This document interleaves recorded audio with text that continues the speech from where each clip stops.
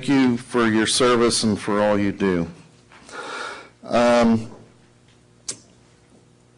Governing Board member Estenoz at one of our prior meetings pointed out that we had lost, as we knew, but she being having the tremendous history in the Everglades restoration and trying to put all the pieces back together,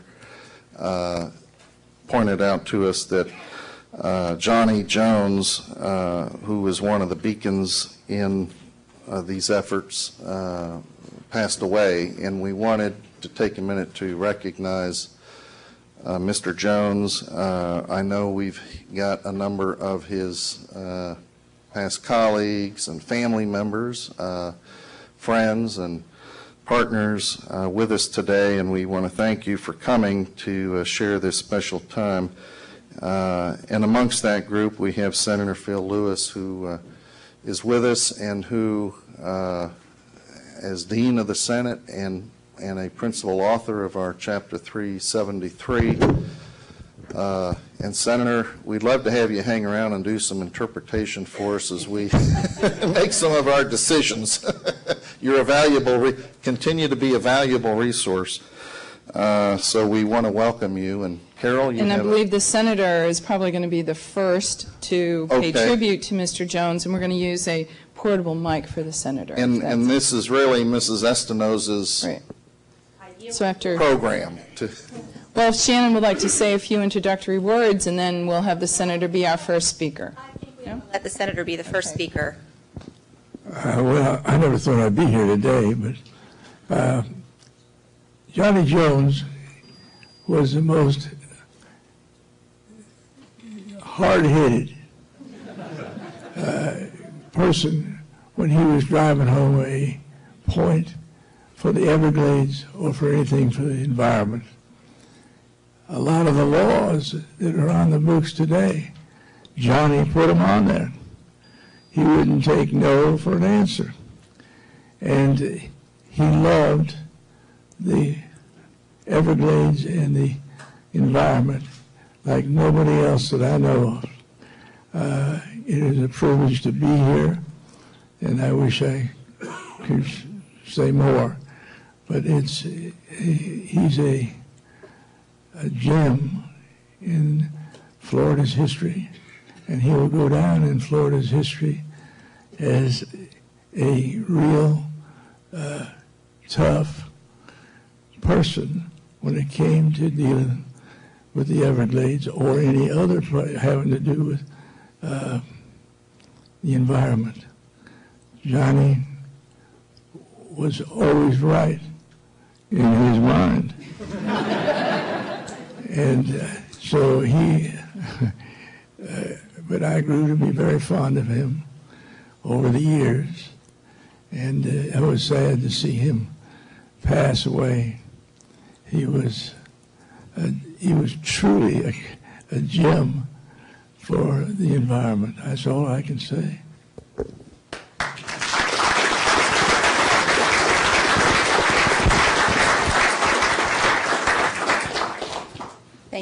Thank you, Mr. Chairman. Thank you, Senator, for those words. And Mr. Chairman, I want to thank you and the board for graciously giving me the mic during these very special few moments in our governing board agenda today. On behalf of the South Florida Water Management District, let me just straight out welcome the friends and family of Johnny Jones. And he had a lot of friends and he had a lot of family, and so many of them are with us today. I want to recognize specifically, of course, his beautiful wife, Mariana, who is here with us, his wife of 61 years. I read that.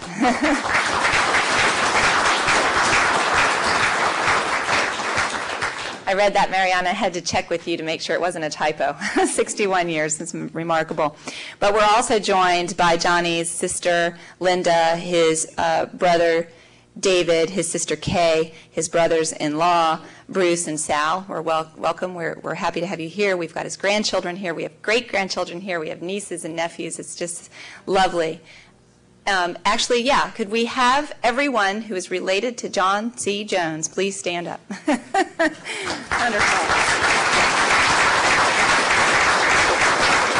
Oh, marvelous. In fact, very good. his most important legacy, perhaps. I also want to say that he's got some wonderful friends in the audience, too. I saw that Manly Fuller had driven all the way down. Obviously, Senator is here. And I wanted to recognize, I hope he's listening, and to let the family know that Wayne Nelson called and told me that he could not come down. He was it's really just too far for him to come, and his health didn't allow him to come. But he did drive, apparently, I think, to the service center and is watching on the web. So he sends his regards and his affection for you and his remembrances of Johnny. You know, today we're welcoming Johnny because he was our friend, but also because he was one of the best friends the state of Florida has ever had. We lost Johnny in July of this year. Our loss is heaven's gain, but his legacy will be forever carved in the wild places of this state, the state that we love so much, and that the people on this campus and that work for this agency are so dedicated to protecting. He leaves us a legacy, I will say to my fellow board members, that the folks that sit in these chairs, whether it's us or those that come after us, we have a level of stewardship responsibility over Johnny's legacy. He fought very hard, tenaciously, as Senator Lewis reminds us, to win great gains for the state and the people of Florida. And there are those of us who have the honor and privilege of serving as decision makers in the state. I think we owe Johnny not only a debt of gratitude, but a debt of responsibility as well. Jones may be a common name, but as all who knew him, and for those of you who didn't, Johnny Jones was an uncommon man. He was an outdoorsman, an avid hunter and fisherman, of course. He knew the places that we talk about. The places that we talk about every month to my fellow board members, places like the Kissimmee, places like Big Cypress and the Everglades. Johnny knew those places intimately, and he loved them deeply. And he did not like what the explosive growth in Florida was doing to its woods and its water and its wildlife. For 5 decades, he was a tireless champion, 5 decades. You know, he didn't just sit back and be complacent. Johnny Jones was a man of action, and he acted not once or twice, but consistently for 5 decades. He brought a tireless passion to do what was right, and he helped put 1 million acres into public ownership. Acres that, frankly, it's sad to say, we already take for granted. Most of us can't imagine the state of Florida without the Big Cypress National Preserve. Most of us can't imagine that. Most of us can't imagine subdivisions there. Thanks to Johnny and his colleagues, we have the Big Cypress National Preserve as a treasure that so many of us enjoy regularly with our families, our children, our grandchildren. In the late 1960s, Johnny left his trade as a master plumber to lead the Florida Wildlife Federation, and in 1971, he became its executive director, and he did it with no formal training or any of the sort of highfalutin, you know, advanced college degrees that these kinds of jobs tend to require these days. For 15 years, his work, his tenacious lobbying efforts in Tallahassee helped push for the passage of some 76 environmental bills, 76.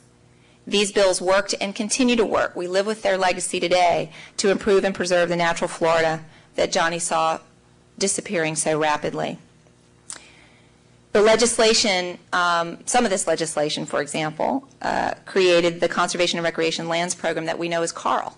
I mean, you know, for us whippersnappers who have only been doing this for about 10 or 15 years, hasn't CARL just always been there? Well, no, it hasn't. It took a lot of struggle to institute programs like CARL. Save Our Rivers. We have Johnny to thank for Save Our Rivers. And other forerunners to the Florida Forever program, of course, which is something that this board has come to depend on to get the work of the people done, particularly when it comes to Everglades restoration. Senator Bob Graham, who is a friend of Johnny's, said, and this is a quote, "Johnny Jones came along at a period when everything in Florida was up for sale. And he believed that Florida was not a commodity to be consumed. Through the 60s, 70s, and 80s, he convinced a lot of people that Florida was a thing of value." Plans to save the Everglades that were in trouble began actually in Johnny Jones's backyard. In the early 1980s, he met with fellow advocates Marjorie Stoneman Douglas and Art Marshall, names legendary now in our world. They drew up a plan. Johnny took it to his friend then Governor Graham, and persuaded the governor to launch the Save Our Everglades program. I had the privilege of chairing the Everglades Coalition in 2003. Mariana, if you'll remember, we instituted a Hall of Fame to recognize those people who really have contributed their entire sort of a life's work. And the inaugural inductees into that Hall of Fame, I mean, you would expect Marjorie Stoneman Douglas, but they were Marjorie Stoneman Douglas, Art Marshall, and Johnny Jones together. And it was a unanimous sentiment among coalition members that those three needed to be honored equally and together. And I think that says a lot about the role that Johnny has played in the Everglades. Now, we've heard he's tenacious. He was tenacious and dedicated and hard-headed and always right, but he was also charming, and he had a gift for charming people, I understand, particularly politicians and reporters.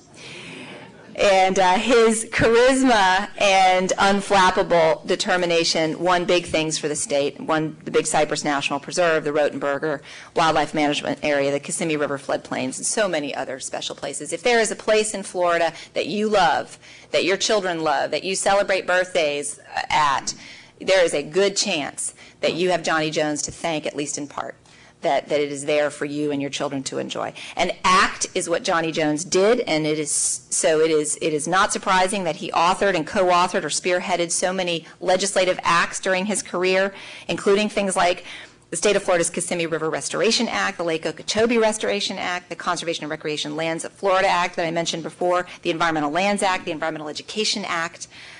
In 2002, the Florida Fish and Wildlife Conservation Commission did something that I really loved. You know, you hear a lot about, what's that cliche, about great men and the great women who stand behind them.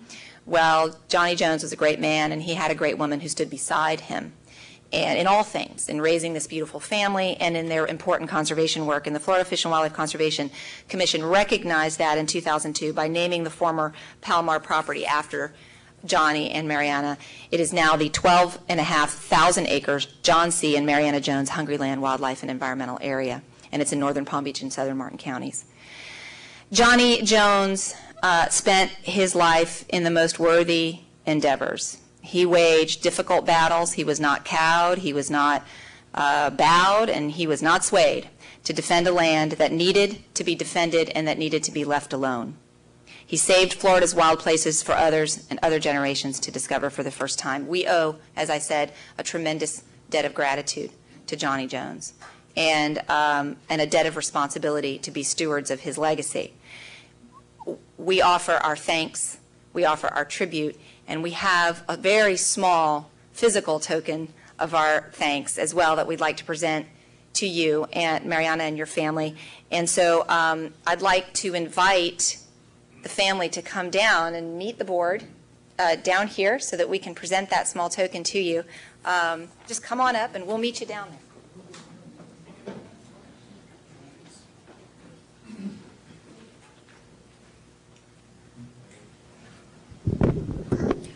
And as we're coming up, I want to recognize Johnny's children, of course, who we're going to situate in the front. We've got Diane Gaines and Julie Pate and John Jr. Where's, oh, there he is, right behind me. All right, great. Let me get this. Okay. All right. Yes, that would be wonderful, Charles. Okay, I don't know if everybody can see this, but where are you? There you are, Mariana. We have framed this wonderful photograph. Our staff has done a wonderful job. This is a photograph of the channelized Kissimmee River, a place very, very special to your dad, your grandpa. And this is a photograph of the restored floodplain, which of course we have today and which is a legacy of your family. And it says, in memory of Johnny Jones, whose tireless efforts gave Florida back our river, the South Florida Water Management District. So we want to present this to you. Thank you so much. And thank you all for coming.